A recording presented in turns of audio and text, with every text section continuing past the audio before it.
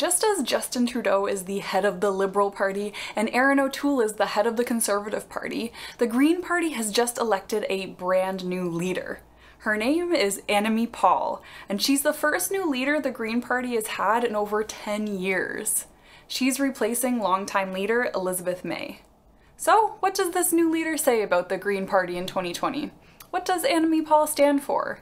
Is the Green Party too small to even think about? Let's take a look. Hi, you're watching Gabby on Government. I'm Gabby and I'm an ordinary Canadian on a journey to learn about my government. I'm so happy you're joining me on today's journey where I'll be talking about the new Green Party leader, Annamie Paul. Before we get into a conversation about Paul, I want to start with a quick overview of the Green Party. Since it's the smallest major party in Canada, only holding 3 federal seats out of 338, the Greens can fade into the background compared to the other 4 big parties. But the Green Party actually has more support than is shown by their seats in Parliament. From the 2019 election results, you can see the Green Party got 6% of the popular vote, the raw percentage of the people who vote throughout Canada, but only 1% of the seats. How is this possible? It all comes down to our voting system and strategic voting, both topics for another day. If Canada had a fairer voting system, that 6% popular vote could translate to 20 seats, about the same as the NDP currently holds. All of this to say that the Greens in Canada have a decent amount of support, even if it doesn't look that way by the number of seats they have. The Green Party is actually a global movement that started in the 70s. There are Green parties in over 90 countries. Green parties around the world started with the environment as its focus, but now most of the parties cover the full spectrum of political issues. The Canadian 2019 Green Party platform had a big focus on environmental issues, but covered all traditional policy areas like international relations, healthcare, and social issues. In 2020, I think it's safe to say that the Green Party of Canada is a legitimate party that is growing in popularity. After all, they tripled their seats in the 2019 election.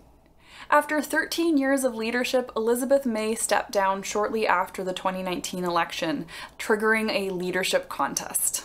In my humble opinion, if you want some of your faith restored in politics, you should look into the Green leadership race. The debates were actual, real debates that allowed me to learn and shape my views. You know, what debates are supposed to do. The 8 candidates had a diverse range of careers. Judy Green was in the Canadian Forces and a software engineer. Amita Kuttner is an astrophysicist. Glenn Murray was a Liberal MP and the mayor of Winnipeg. Courtney Howard is a physician in Yellowknife. All of the candidates had really interesting, sometimes downright amazing personal histories and accomplishments. The Greens went to the online polls, and after 8 rounds of a ranked ballot vote, that's the maximum number of rounds, meaning the vote was tight, Annamie Paul emerged the victor. Annamie's win is historic because she is the first Black leader of a major federal party. Her acceptance speech was powerful, certainly worth a watch. The Green Party blazes the paths that other parties follow. And this is the moment where this kind of innovative, evidence-based, daring, political policy thinking is absolutely necessary. So who is this new Green Party leader? What's she all about? Annamie Paul was born in 1972 and raised in downtown Toronto. Paul's parents are from Nevis and Dominica, both countries in the Caribbean, and moved to Canada in the 60s. Her mother arrived as a live-in domestic, but earned a bachelor, master's, and teaching degree. She taught in downtown Toronto for over 30 years. Paul's father seems to have lived a reasonably prominent life in Toronto's Black community. He co-founded several organizations in the GTA and was a personal friend of the Prime Minister of Dominica, where he's from. Paul grew up with 2 brothers and a sister who is a Canadian actress. A fun fact about Annamie is that she is a twin. Paul's exposure to politics started early in life when she worked as a page in the Ontario legislature at the age of 12. In government, a page is kind of like a water boy. They pick up documents, act as a messenger, and literally bring water to legislators. Around the same time, Annamie's mother would take her to rallies, strikes, and protests in her community. When it came to academic life, Paul proved herself as a smart cookie. She received a Bachelor of Law from the University of Ottawa when she was 23, and passed the bar when she was only 26. After graduating, she married her now husband, Mark, who was an international human rights lawyer. From there, she went on to complete a master's degree in public affairs from the prestigious University Princeton in New Jersey on a full scholarship. While at Princeton, Paul had a lot going on in her personal life. She converted to her husband's religion, Judaism, making her the second Jewish federal leader in Canada. She also had her first child of 2 while both her and her husband were in graduate school. In an article in Chatelaine, she cites being in graduate school while having an infant as the reason she decided to go bald. The hours she spent taking care of her hair did not make the cut on her priority list. Despite neither having a child nor being in graduate school, this is something I too have considered. Since her studies, Paul has had a busy life. She worked for 4 years founding the Canadian Centre for Public Leadership, which supported the participation of racial minorities, women, and Aboriginal people in public leadership roles. When Paul was 33, she and her family moved to Europe, where she spent time in Belgium, the Netherlands, and Spain, working in and around public policy. Paul worked for 3 years for the European Union as a political affairs officer, and then went on to do all sorts of interesting work in policy and international affairs. Presumably, as a result of her international experience, Paul speaks 4 languages: English, French, Spanish, and Catalan. She also knows some Hebrew as a result of her conversion to Judaism. Paul's political life really began when she moved back to Toronto. She ran in the 2019 federal election in the Toronto Centre riding. The Toronto Centre riding is sort of notorious for having prominent Liberal MPs parachuted in, since it's been such a safe Liberal seat in recent years and is a reasonably desirable place to live. Interestingly, MPs don't have any formal obligation to live in or really have any connection to the riding they serve. Some parties place more value than others on ensuring the candidate in a particular riding is reasonably welcome there, but the Liberals are not known as one of them. As a result, in the 2019 election, Paul was running against Bill Morneau. If that name sounds familiar, it's because he's a recent ex-cabinet minister. Ex, presumably because of the WE scandal. He was previously essentially second in command to Trudeau himself. Against such a famous MP, Paul didn't have much of a chance, but she still managed to increase the Toronto Centre vote from about 3.5% to 7%, nearly double the votes from the previous election. So that brings us back to the Green Party leadership election after Elizabeth May stepped down. The leadership election can tell us a little bit about Paul's personal policy views, but interestingly not as much as you might think. Her philosophy seems to be that she is a spokesperson for a party who decides policy collaboratively, rather than a leader directing policy with a heavy hand. That said, Paul is a policy expert, and as such, she did sprinkle some innovative ideas into the standard issue Green policy. Internally, Paul highlights plans to get more Greens elected to Parliament and to diversify what she described as Canada's least diverse major party. Externally, Paul echoes some of the Green Party's most prominent policies. The Green Party's flagship message is, of course, combating and managing climate change.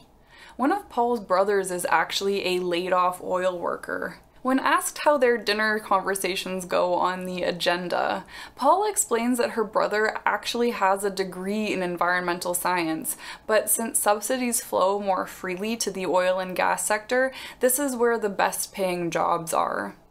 Paul explains the Green Party wants to end subsidies for oil companies, which give them an unfair advantage. She reminds listeners often that the Green Party is the only party that wants to exceed Canada's emissions targets to keep the planet on track to avoid runaway climate change. Paul wants to ensure nature is preserved and ecosystems are protected, increase environmental protections around mining, place a national ban on fracking, and accelerate the transition to a green economy. Paul also focused on the Greens' policy of what they call a guaranteed livable income, a form of universal basic income, where you are automatically topped up if your income falls below a set amount. This amount is based on where you live in Canada. The Greens argue it would be simpler to administer than a traditional EI and less confusing for recipients, among other benefits. It should be noted that this is one of only many forms of universal basic income. Another area of focus for Paul and the Greens is post-secondary education. Paul is calling for college and university tuition to be free for all Canadian students and to forgive the portion of existing student debt that is held by the federal government. COVID is another issue that is obviously top of mind for Paul, and one of her main related areas of focus is on long-term care facilities. During her campaign, her father actually died in one of these facilities due to a preventable illness. Paul wants to bring long-term care under the Canada Health Act, allowing for a national strategy in this area. She also wants to expand long-term and at-home care. I won't go into more depth into Paul's policy stances because, as I said, by design, they are very similar to the Green Party's collaboratively designed platform. Paul was one of the quote-unquote centrists of the often described leftist party. I guess it's all relative. The most common critique of Paul I heard is that she is an elite, running in a party that is trying hard to shake their reputation of being made up of older, white, upper-middle-class members. It is possible that Paul has some forms of elitism in her life. Perhaps there are parts of her early years we don't know, and it could be argued that her life working in the sometime insulated world of EU policy makes her out of touch. But compared to the really undeniable elitism of some politicians like Trudeau, well, like I said, it's all relative. Now that Paul has run the gauntlet of a party leadership race, she's been thrown headfirst into perhaps an even more daunting challenge, trying to win a seat in her Liberal stronghold riding in the upcoming by-election. If Paul doesn't win the seat, she'll have to move to another riding where her winning is more likely. It is possible for Paul to remain the Green Party leader without a seat. She would be the party leader, while one of the sitting MPs, presumably Elizabeth May, would be the parliamentary leader. Not ideal for the Greens, but it would work. Fun fact, you technically do not need to be a member of Parliament to be the Prime Minister of Canada. So even if Annamie does not win a seat before the next election, she could still technically be the Prime Minister as the leader of her party. It has happened twice in Canada that a senator has been the Prime Minister, not an MP. Who knew? MP or not, Paul's major challenge will be to gain seats for the Greens in the next federal election scheduled for 2022. Do you think the Green Party will get more seats under her leadership? Would you ever vote for the Greens? What do you think of the new leader? Let me know in the comments. Thank you so much for joining me today. I'm not a civics expert, so if I got something wrong or you want to add something, let me know in the comments. I think learning about civics is super important, so if you want to help other people find my content, I would be so grateful if you would like this video, share it, and subscribe. Thanks again, and see you next time.